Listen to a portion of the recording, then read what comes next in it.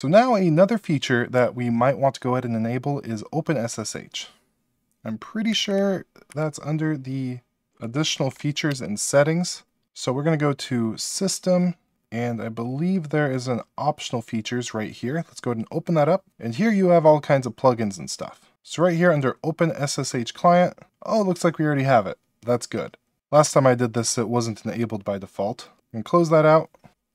We go over to services. Let's make sure it's running. Make this a little bit bigger here. We got a whole bunch of stuff. Most of it's probably garbage. So go down to the O's. This right here, the authentication agent, we're going to want to go ahead and enable automatic for that. Hit apply, start the service, and then hit OK. So now we can try to connect to this. We're going to need our IP address. If you don't know the IP address of this machine, you can always open up the terminal, type in ipconfig. Here we are, so it's ending in 66. And we're going to check to make sure that everything's in there. So get service name SSH, hit enter. We don't have the server. Okay, let's make sure we have that. Go back to settings here, optional features, add an optional feature. It just said OpenSSH, not server. Ignore me. OpenSSH server. Next, add. All right, that's added. So now go back to services. Sorry, nobody's perfect. Let's find, there it is, OpenSSH server.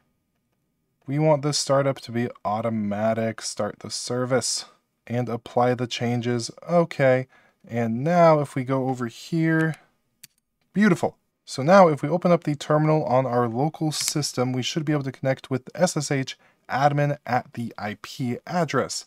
Hit enter, awesome. Key is not known, hasn't seen it before. It's our key, we know what it is. So we'll hit yes, type in our password. So now we have SSH access in our Windows server. If you hit exit, you can go ahead and log out. And I'm pretty sure we could connect with just the host name as well. So WinNAS, sweet, cool stuff. So that's how you can remote into it with SSH from other machines if that's something you would like to do. But adding that OpenSSH server also gave us access to SFTP, which is another way to connect and mess with the files. So let's make sure that works. SFTP ...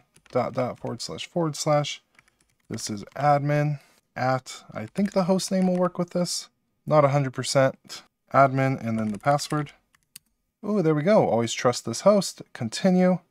And now we got everything. Since we are the admin user, we can see everything. And I think to access the share, we can change the letter right here. So W, get rid of that.